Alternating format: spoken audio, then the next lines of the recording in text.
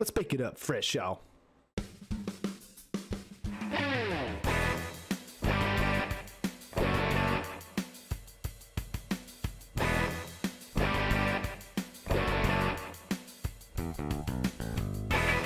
Welcome to the Word Made Fresh podcast, where every week we serve you the Word of God so that you can grow in spirit and in truth with the King of the universe.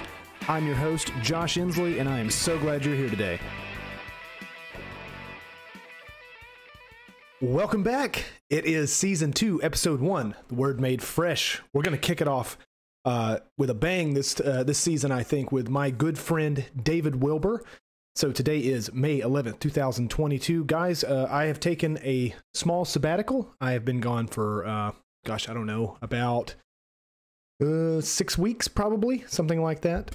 But I appreciate you being here. I hope that we can provide you with some more good quality content this season. Looks like we're going to do about 20 episodes per season, so you can check out Season 1 at wordmadefreshpodcast.com. wordmadefreshpodcast.com. I just launched that site. I actually forgot to put that in the YouTube description below, but you can check out wordmadefreshpodcast.com.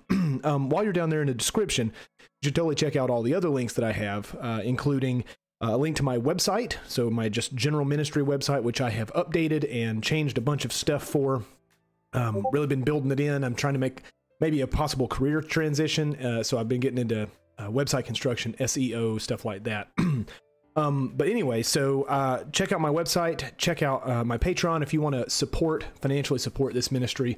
That would be wonderful. I'd be super grateful. I will be traveling later this month it'll be the first weekend of next month. So the first weekend in June to Norman, Oklahoma, to go to Messiah Meetings Norman. I'm going to be teaching on the deity of Christ from Isaiah 6, because John's gospel tells us that when Isaiah looked into the heavenly throne room, that he saw Jesus there. And so I'm going to go to that text and teach the deity of Christ from a New Testament perspective. But guys, that costs money. And right now, if you have seen prices on stuff, prices are very high, pretty much on everything. So if you would like to give financially to that, feel free. My Patreon is down there. That would be super helpful and awesome. There's a couple other links down there. You can check out my latest book on the doctrine of the Trinity. I'm an unapologetic Trinitarian. So is my friend David, who is going to be with us later. And you can check out his book too on Remember the Sabbath. So David has really been focusing on the Sabbath, clearly, because that's what we're talking about tonight. And you can get his book, read. He does a phenomenal job defending the Sabbath for Christians. Guys, the first chapter alone, where he exegetes Matthew chapter 5, which was really the topic of the discussion for this debate that he had with RL Solberg a few weeks ago. But man, it's worth the money alone just for that. And one more link I think is down there, and there's probably some more down there I'm missing. My Facebook, my Twitter, TikTok, stuff like that. The Rock Hill Statement is now linked below this video. The Rock Hill Statement, really quickly, is a statement for pronomian Christians. It's a 10-article statement, much like the Nashville Statement, if you've ever seen that. If you've not ever seen the Nashville Statement, you can go to nashvillestatement.com, and it's I think there are 13 articles or so on the Nashville Statement, and it lays out biblical marriage and sexuality, and it's articles with an affirmation and a denial. And you can sign it to say, yes, I agree to these, to this statement as a whole. Well, we've done that for the pronomian Christianity movement. And it is the Rock Hill Statement. It is not associated with any particular church at all. I am from Rock Hill, or I live in Rock Hill at this point, and the people who helped facilitate it and put it together are from Rock Hill. Excuse me. And so we named it that, but it is 10 basic contentions, or 10 basic articles of Christian doctrine that we affirm, and we want people to sign it if they agree to it, and we hope that it serves as a uniting force for pronomian Christians, something that we can so that we can all say, hey, we agree to all this stuff, and we are going to network together. We're going to have conferences, and this is going to be what's aligning us. So the teachers and the speakers of these conferences are going to have to sign the Rock Hill Statement, so that it's like a vetting process. So if you want to go down there and check that out, it's 10 quick articles. Feel free to jump in, check it out, and sign it if you agree to it. All right, I think that's just about everything. so far before the preliminary stuff, before I get David in here.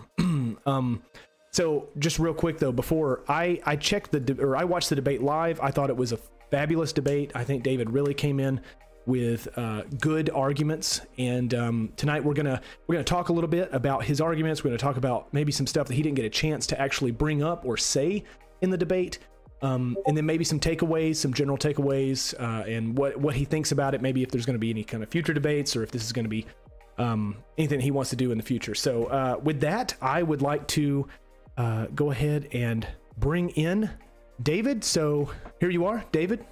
How are you doing? Hey, doing good, brother. How are you? Good. So super glad to have you on, guys. If you don't know David, David is an author, an apologist, just all around great guy. He's one of my great friends. Really appreciate David's contributions to scholarship and to defending the faith. But yeah, David, just tell our audiences a little bit about you if they've not seen you, or just what do you do? Who are you? Well, first, man, it's an honor to be with you. Thank you so much for having me on your show. And yeah, my name is David Wilber, not related to Paul Wilber. And I am an author, Christian Messianic apologist. I focus a lot on pronomian theology, as you do as well, and defending the validity of God's law, the Torah, for Christians today. So yeah, you can check out all my content at davidwilber.com. All my articles and videos, teachings are all there. And my new book that you mentioned that was recently released, you can check that out at sabbathbook.com. So should be easy to remember, just sabbathbook.com. And yeah, I hope you check it out.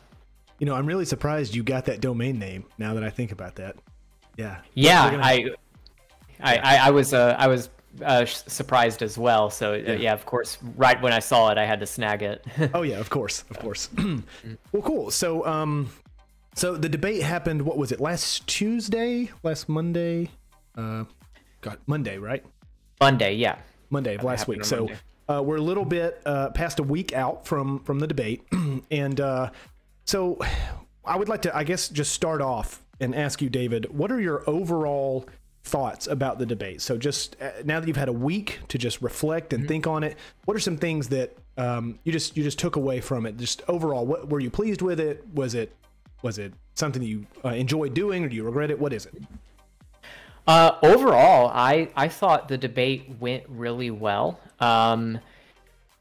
My opponent, Rob, RL Solberg, he was just he's a great guy, and despite our disagreements, you know, he was just very friendly and charitable, and so yeah, I'm sure we agree on a lot of other things. But yeah, he was just a pleasure to talk to, and I think overall, I think it went really well. I've been getting a lot of really great feedback from it. I feel like I personally did very well in the debate. I feel like people that watch the debate with an open mind, of course, this is my opinion, but sure. I think that people that watch it with an open mind, I think that they will see that my position was more strongly supported by the biblical evidence. Of course, I have a bias, as I said, but I think I just feel pretty good about it. I feel really good about it. Okay, cool. Yeah, I'll echo that real quick. I think you did fabulous, just from a guy who watches a lot of debates. I watch so much. I actually watched the Bonson two classic Bonson debates today. Those are so good. But man, your opening statements, yeah, I mean, you just dumped all of the scriptural data and support for your position, I think, in that opening statement, and it was just great. It was just fabulous. I think you did a really, really good job. I can tell that you are a seasoned debater, that you are really getting in and I guess finding your zone there with debating. You're very analytical. You're right to the point, and I appreciate that. I just thought it was very meticulous, so very good. Yeah, thanks. Thanks, man. Yeah, I really appreciate that. Yeah, it was really quick. Yeah, I guess the only complaint I had, you mentioned my opening statement, was that I used the dang wrong microphone.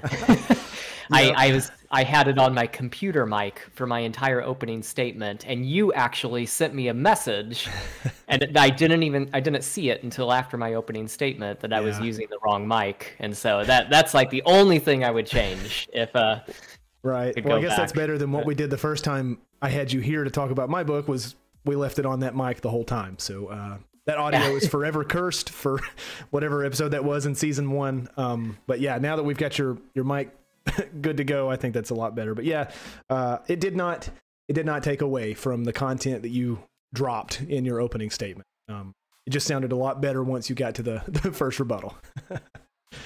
So speaking of opening statements, rebuttal, stuff like that. So tell me about the debate structure. Did you like how the debate was structured and how I think it followed a classic opening, rebuttal, cross-exam kind of stuff. Do you enjoy that, or is there anything you would tweak personally? I really enjoy that format personally.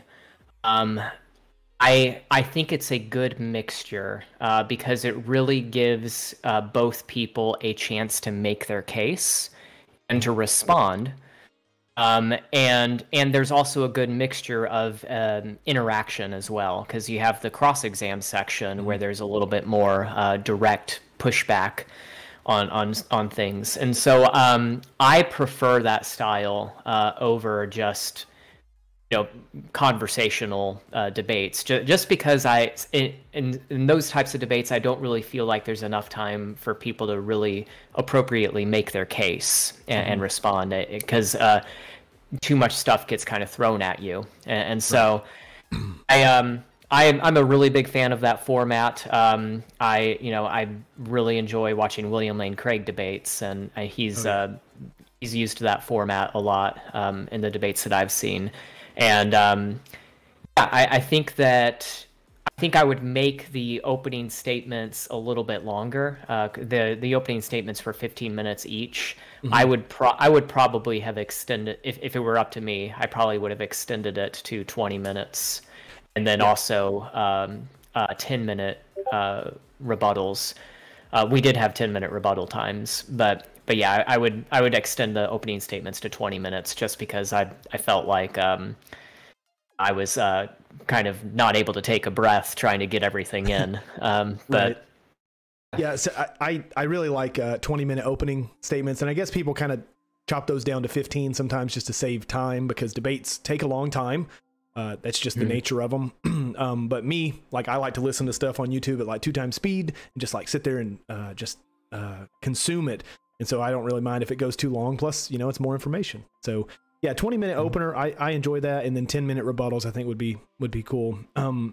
There's a just shameless plug for another channel, Nate Sala. Do you ever listen to Wise Disciple with Nate Sala?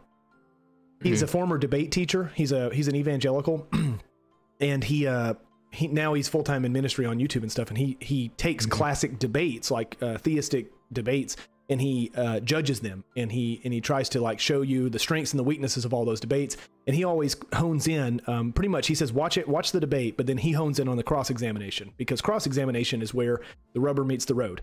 And I think that's the most, it's definitely the most tensious part of, I don't know if that's a word, it's got the most tension in the cross-examination. And I think you did really well in yours. And that's just, I don't know, that's the part where I sit back in my chair and really get interested and listen, is because I want to see all of those contentions be challenged in the cross-examination. Right. So I'm always down for longer cross-exam sections, but yeah, I agree. I like that format.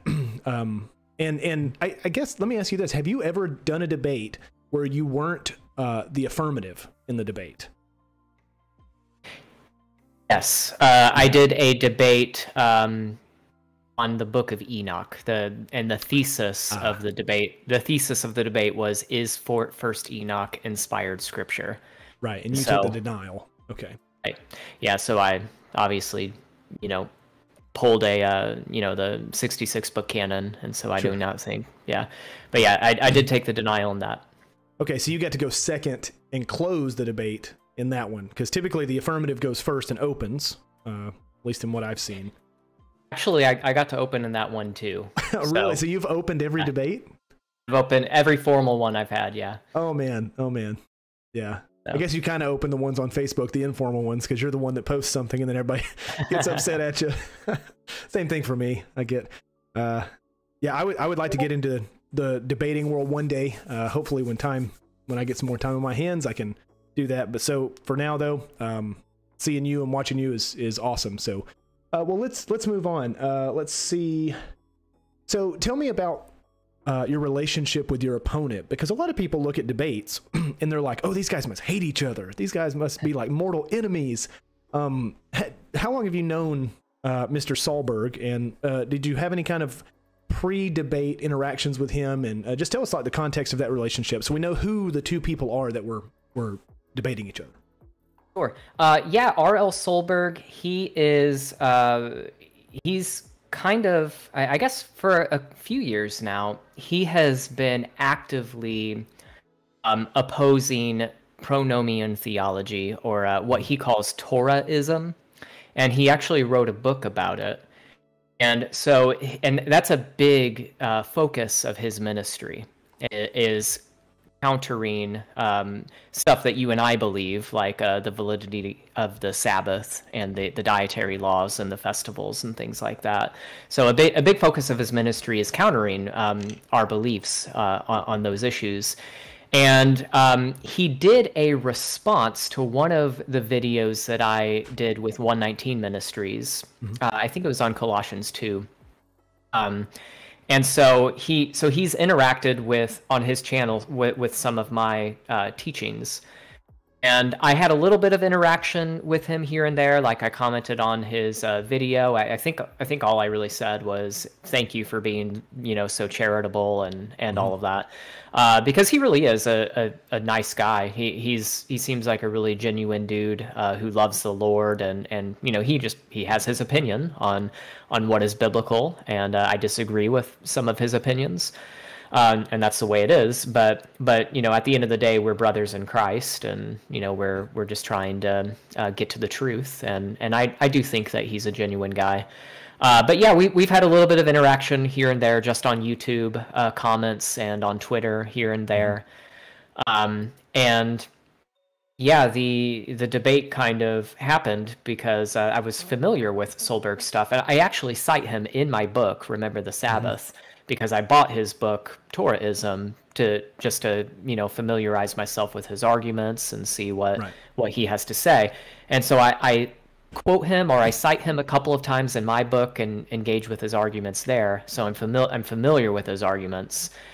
And then the people that hosted the debate on the Faith Unaltered channel, they approached me and put together this debate between he and I on the Sabbath, and that's just kind of how it all came together. But yeah, we've interacted a little bit beforehand. It's always been very friendly, and I think even during the debate, even though it was heated at moments, I think the love of Christ shone through. I hope, at least on my end, and surely on his end as well. I think we were both just very charitable toward each other, and challenging each other, of course, but also very loving. Sure. So we would consider this an in-house debate. Is that what I'm hearing? Oh yeah, absolutely. Yeah. That I think that sets the stage a lot of times for debates for just a different atmosphere. When you know that the guy that you're debating is your brother, there's kind of like that whole like iron sharpens iron mentality that you've got to have, because you're like, I'm not here to personally, and you should never at a debate obviously go ad hominem and personally attack somebody, right. But I just think it's different when you're looking across the stage. Well, nowadays we do it on the internet. But when you would look across the stage, or you'd see the other guy on the screen, and he's your brother, then I think it kind of sets a different environment, versus when you would have guys like Hitchens versus Craig back in the day, when they're polar opposites. They were very charitable to each other, but at the end of the day, they're both going home to different lifestyles and different worldviews, and it's just not the same. So glad we can have good, passionate debates with our brothers and sisters in the Lord, and it not become a personal thing where at the end you shake hands or you say thank you and you go your way and you have your You have your moments of heatedness, I think is what you called it. But man, if you don't go into a debate and get a little bit quote unquote heated, then I don't think you did your homework, because you should be passionately, pushing your viewpoint and really trying to poke holes in your opponent's contentions. So yeah, so hopefully everybody else could see that. I saw that. I saw two dudes who cared about each other, didn't think that the other one was cut off, anathema or anything like that. So so yeah, awesome. I appreciated it. Okay, well, let's see, David. Let's talk about maybe some some nitty gritties of the debate, some points that maybe you didn't get a chance to flesh out, because I think you even told me, you're like, I wrote so many notes and had so much stuff prepared, and I only got like a fraction of it that I actually got to engage with. So what do you? Let's see. In terms of points, what do you think were some of the bigger moments, or like the bigger takeaway moments of the actual contentions and defendings, and pointing out maybe some holes and some stuff? So just talk through that for me. Sure. Well, so I made a case from the New Testament. Basically, my entire contention was that the New Testament agrees with the Old Testament. That God's expectation that we keep the Sabbath did not change in the New Testament. And so I made my case from the New Testament that the Sabbath is still expected. God still expects us to keep the Sabbath. And I put my arguments out there, and I believe the arguments are pretty compelling. I think that I think the biggest takeaway, in my opinion, I nailed him on this, I think, in the cross exam. I actually, to give a little bit of background, I was reading his book. He's written a couple books, Torahism, and he wrote another book called Divergence. And I was just kind of reading through his book just to see if there was anything in there to kind of give me more insight into his beliefs. And I saw a quote where he basically said explicitly, Scripture nowhere overturns the keeping of he said Scripture nowhere explicitly overturns the keeping of the weekly Sabbath or states that it has come to an end. And when I saw that quote in his book, I immediately freaked out. I'm just like, oh my gosh. Yeah, and I ran upstairs and grabbed a highlighter and highlighted it. But then I opened up my cross-exam document and my question, the first question, you can hear it in the cross-exam, was, Rob, do you think Scripture anywhere explicitly overturns the keeping of the weekly Sabbath or states that it has come to an end? So I phrased my question exactly how he states that in his book. Yeah. So of course he said no. And I think that is a huge takeaway, because basically what he's saying is that his position that the Sabbath is no longer required is at best only implied based on these other arguments that he's made. So he's made other arguments that it's not explicitly repeated in the New Testament. He's made arguments that a new covenant implies a new law, or a new expression of the law, is how he puts it. We can maybe talk about that a little bit later, or that it was given only for Jewish people, that Gentiles were not expected to keep it. So his position that the Sabbath is no longer required for Christians, that best only implied, is not explicit. And so I asked him, I'm like, given that God has explicitly and repeatedly commanded that the Sabbath be kept, if he wanted to say that it no longer needs to be kept, why would he not say so explicitly? Why would he only imply it? And I think that is a I don't think that the arguments that he gave that imply that the Sabbath is no longer required are compelling. I do not think that they're able to overturn the explicit and repeated statements in Scripture that do affirm, that the Sabbath should be kept. And so I think that was a really big point, in my opinion. That was probably the biggest takeaway, in my opinion, is that admission of his. Okay, yeah, I think that was a big blow to his argument, because it seems like that Rob's, like you said, his entire viewpoint on this is he has to gamble all of this on like implicit passages that are super questionable to arrive at such a conclusion, and has to look at the rest of the scripture of all those explicit passages and say, no, this slight little implication in the New Testament has to override all of that. And I like how you compared that to another prominent figure within some circles on the internet, Matthew Vines. If you don't know Matthew Vines is a progressive Christian. He's a Harvard grad. He's a brilliant guy. I've read his book to read his argument, to get his argument, just like we always should. And do you see a similarity in the way Matthew Vines makes his arguments for the progressive positions, and kind of how Rob does the same thing?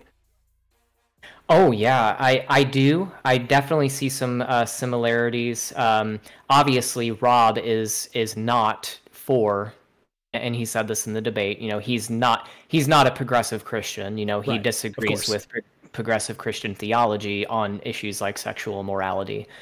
But I believe the logic of his position.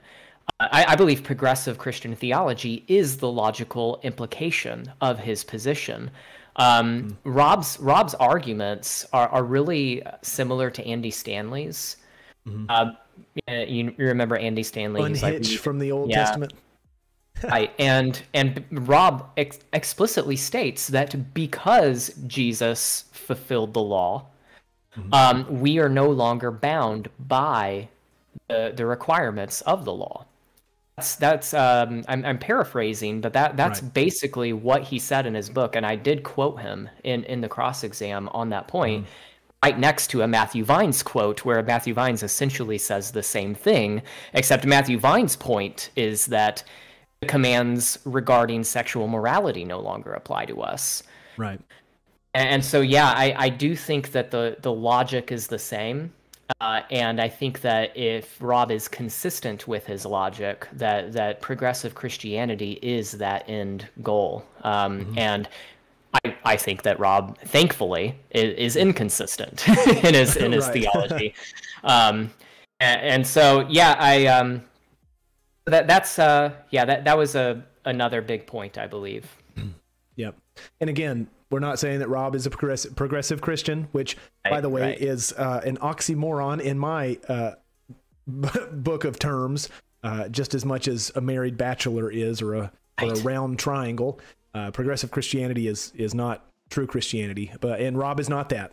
There just seems to be a little bit of overlap in terms of logical arguments and argumentation from guys like that. And again, that's the reason I think you and I are what we call pronomian, is because we see those logical ends to that kind of thinking and that kind of argumentation and where it would take you. Because if something has to be explicitly repeated in the New Testament for it to be continued from the explicit repetitions all throughout the Tanakh, then we've got a lot of things we have to abandon.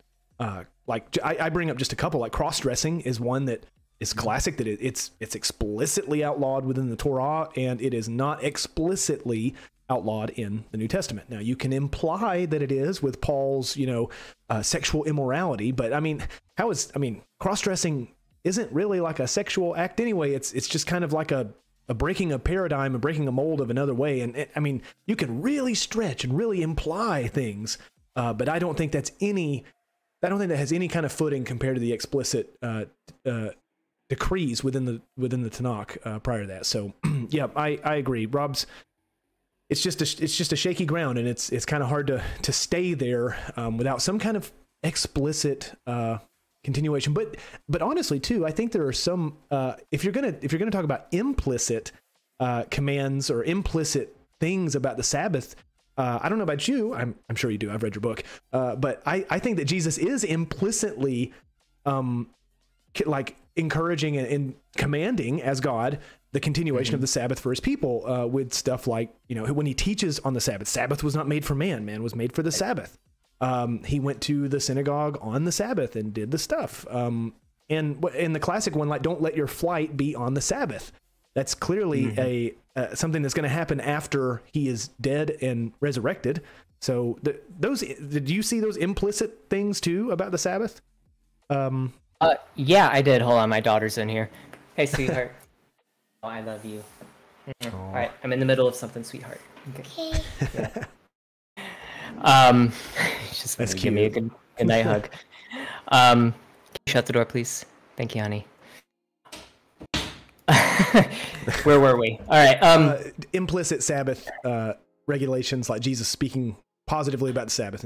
Oh, sure. Yeah. I mean, he's teaching how to keep the Sabbath. That was, I actually have an article I was reading from Dr. Roy Gain, where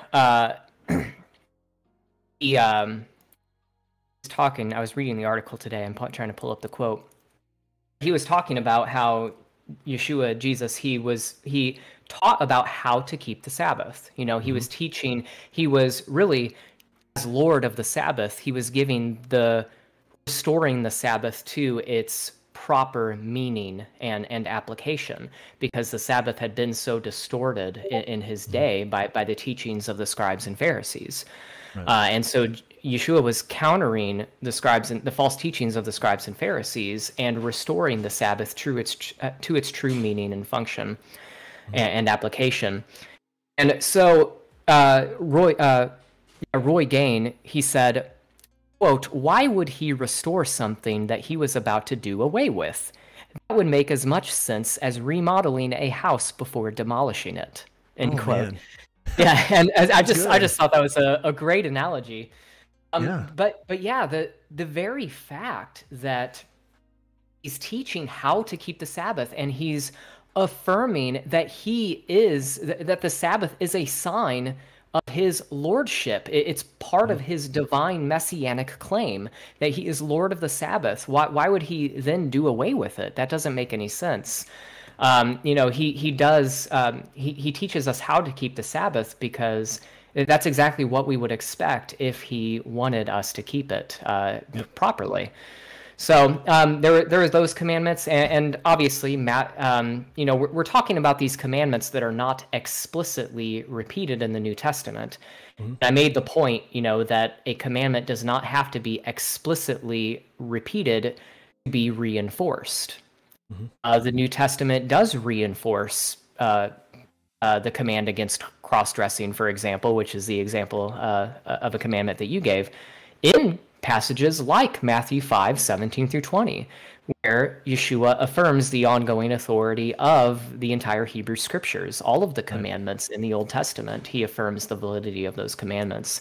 Right. And so, and even brought up that, some scholars like Dr. Michael Brown, who doesn't agree with me on the Sabbath, but he appeals to Matthew 5:17-20, to say, in his book, that was actually a response to Matthew Vine's book, but he appeals to Matthew 5:17-20 and says that based on this passage, Yeshua affirmed the laws against homosexual practice. And so I think the same thing could be said for the Sabbath.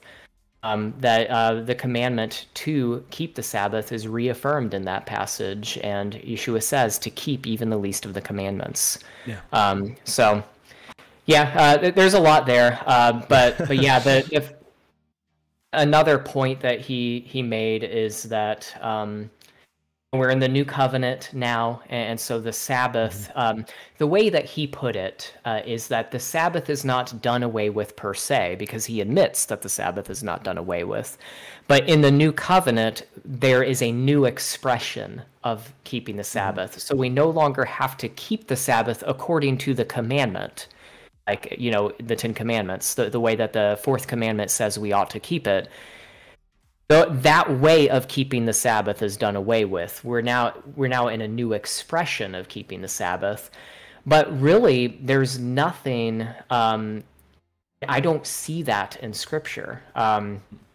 everything in the New Testament, the way that the Jesus and the apostles kept the Sabbath was they kept it as a day of rest.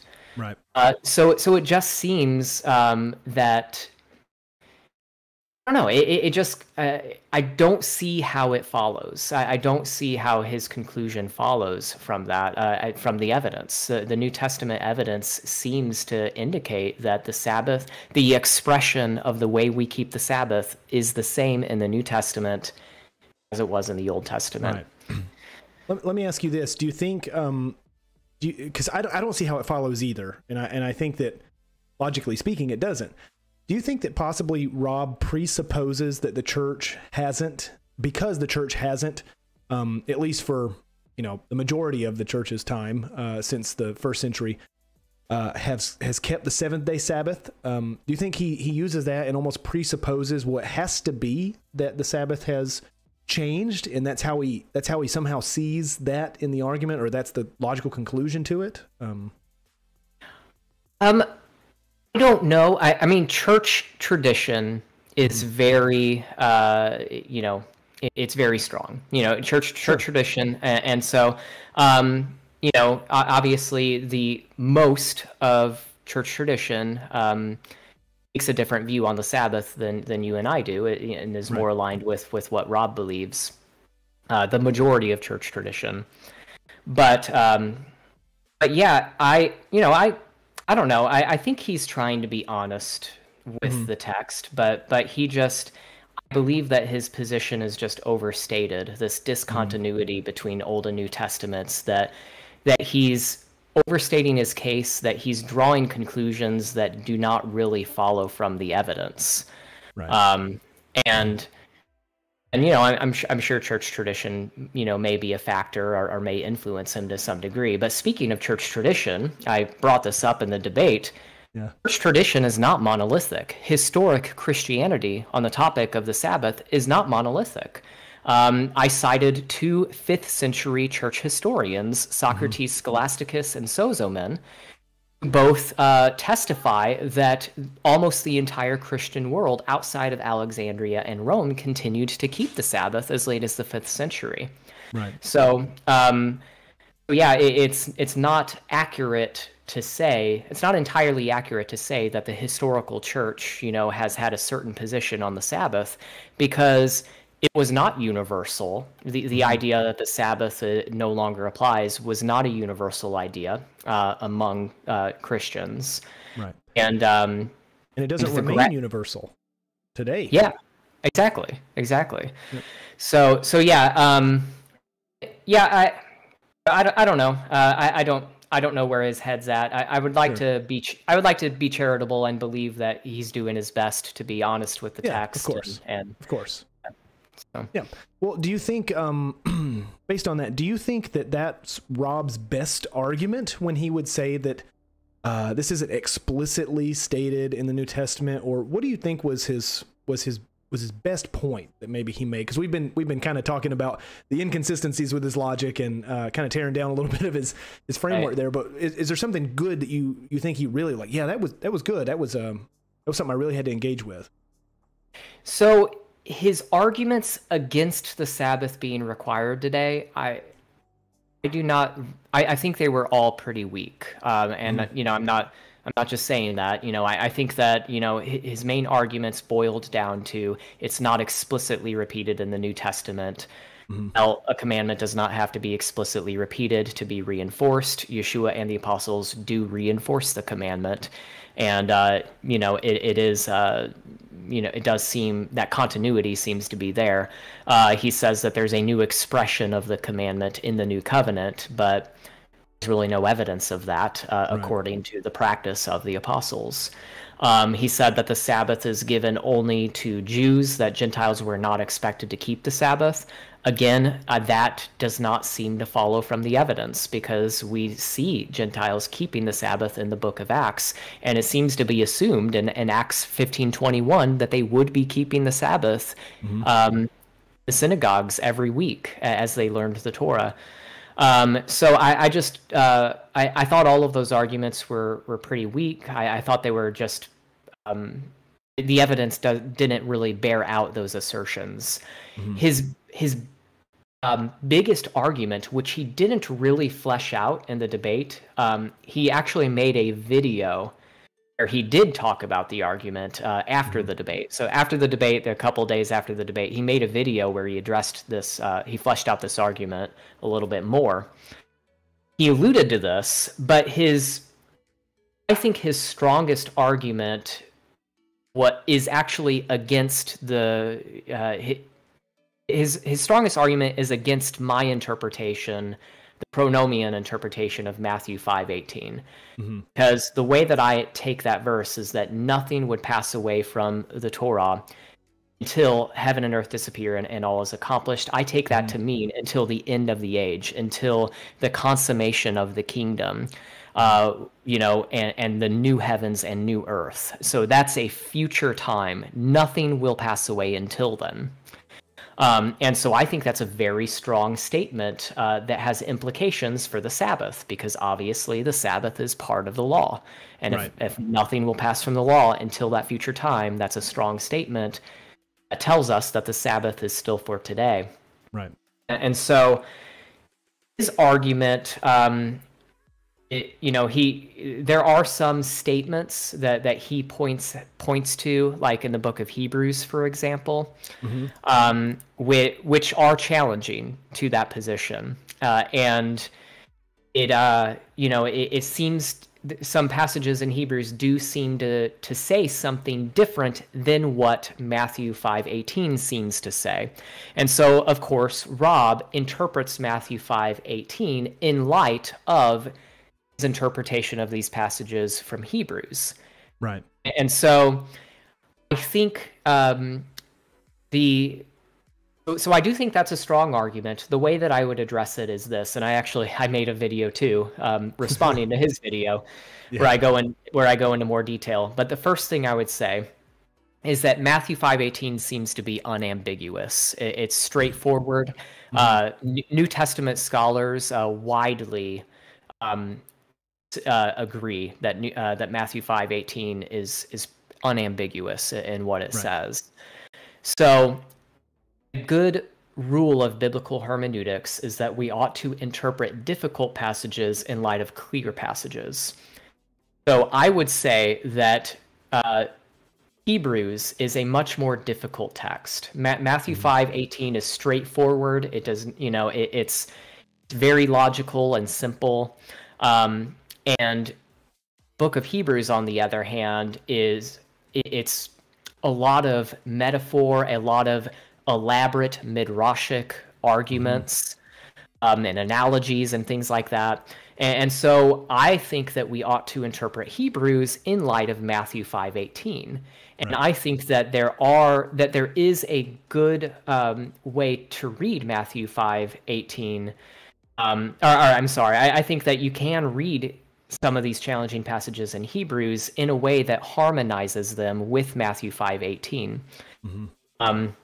And I would also point out, I would just recommend that people go and watch the video on my channel for more information. But I would just point out that there are passages in the book of Hebrews itself that affirms the ongoing validity of the law. And there are passages in the book of Hebrews itself that seems to assume that things have not passed away yet. And so I'm not going to unpack all of it, but I would recommend that people watch the video on my channel. I give a much more in-depth answer, and I go through those passages in Hebrews. But that's the biggest challenge, I think, to pronomian interpretation of Matthew 5:18 is some of these challenging passages in Hebrews that on the surface seem to say that some laws have already passed away. Yep. Yes, that was great. Guys, definitely go check out David's video. And if you want the full context of what Rob said prior, because David is responding to Rob, watch Rob's video, see how he makes that argument, and then I would suggest watching David's after that to really have an idea of how he frames up Rob's argument and shows some holes in that. And I love that you you bring up that that principle of interpretation of we interpret difficult passages in light of more simplistic, just explicit stated things in the Bible, because we would be naive to say that the Bible is 100% completely super easy to read and understand. That's just not how it is. It's not. And so sometimes you do have to like wrestle with things and wrestle with the word, as Hebrews says. It's a living two-edged sword, maybe a scalpel, same word used there for scalpel, which is why I'm a Lucan authorship for Hebrews guy. But either way, so that kind of stuff, that principle it needs to be employed, and that's in the traditional, like the Orthodox understanding of Matthew 5:18 is where you land, I'm pretty sure, just based on everything that I've read. So it seems like Rob is a little bit in a minority position there. Go ahead. I think the way that he handles Matthew 5:18, I think it really mangles the text. Mm-hmm. And I demonstrate that in the video. I think I think that the pronomian position on these passages in Hebrews is much more exegetically sound than the way that he is forced to, because of his presuppositions, the way that he is forced to address Matthew 5:18. There's some really good recent scholarship on this too. I cite it in my video. But Dr. Matthew Thiessen's paper called Hebrews and the Jewish Law. And there's another paper by Dr. Mary Schmidt on Hebrews 7:12 specifically, which talks about with the change in the priesthood, there's a change in the law. And so I cite those papers in the video, but so there's some really good recent scholarship that lines up with the pronomian perspective. And in my opinion, I think it's exegetically sound, and it harmonizes with the most logical and exegetically sound reading of Matthew 5:18. Right. Yeah, love to see harmony, even if it takes a little bit of getting in there and really getting your hands dirty with interpreting text and examining. I think that it does give the most harmony, and that's why, again, we are pronomian. We're not here to do this because it's popular, but we see harmony in these interpretations, and it makes the most sense that's how this would be. So, yeah, thanks, David. That was good. I really don't have much more for you. I'd like to ask you, though, what do you believe was your absolute best argument that you had in the whole debate? Like what point you really made and drove home, and why? I guess probably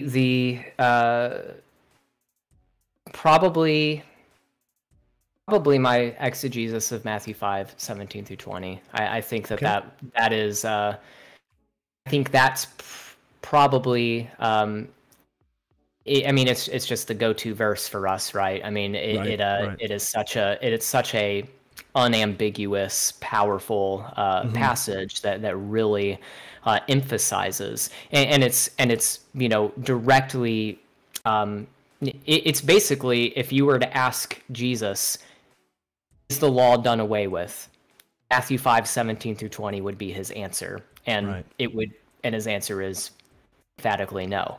So it's so clear, so straightforward that I think I just think that's the nail in the coffin, honestly.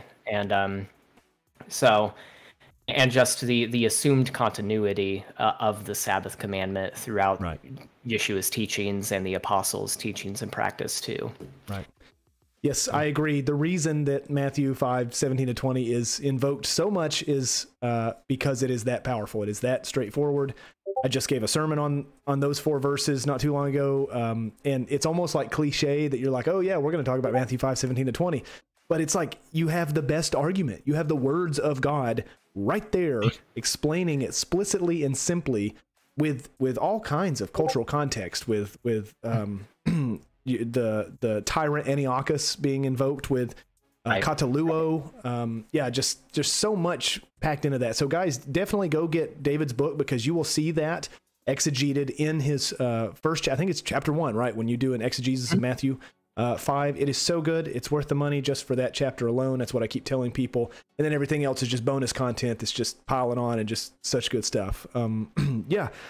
Okay. Well, so yeah, that was good. I hope you guys get to watch the debate and get in there. And actually, you know, I didn't plan this question, but I'm going to ask you because it kind of goes along with me too. Were there any questions that you wish you could have asked Rob in cross exam that maybe you didn't get a chance to ask? Because I know I did, and I'm going to tell you what mine is in a minute. But I did not have enough time to ask all my questions, but I did pull up my document that I had.